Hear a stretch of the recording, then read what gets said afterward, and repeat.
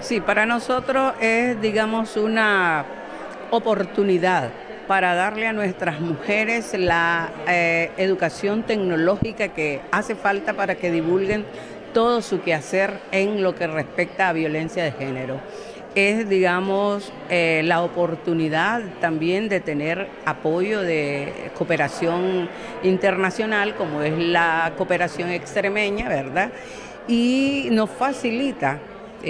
digamos, que nuestras mujeres se capaciten tecnológicamente y den a conocer todo su quehacer, porque es inmenso el quehacer, los aportes que las mujeres nicaragüenses han hecho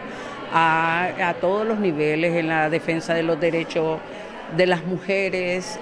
trabajo con adolescentes, capacitación técnica tradicional, capacitación digamos, en derechos de las mujeres, derechos humanos, en salud. Nosotros contamos con una red de casas maternas en la cuestión de salud y también las tenemos integradas a esta red de mujeres ciudadanas para el género y desarrollo.